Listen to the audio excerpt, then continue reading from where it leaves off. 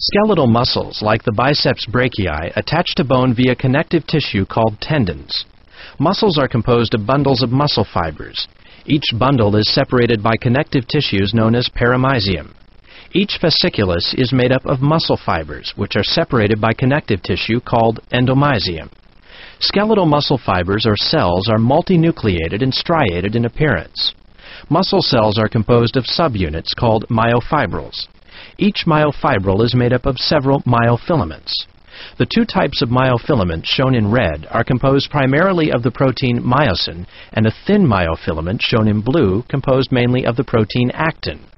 The repeating arrangement of thick and thin myofilaments serves as the fundamental subunit of striated muscle contraction. These subunits are called sarcomeres. A sarcomere contraction is represented by the shortening of the distance between the Z-lines. The sarcomere shortens because the thin filaments slide past the thick filaments. In 3D, each thick myofilament is surrounded by 6 thin myofilaments arranged in a hexagonal pattern. The 3D arrangement of sliding myofilaments is the microscopic basis of muscle contraction.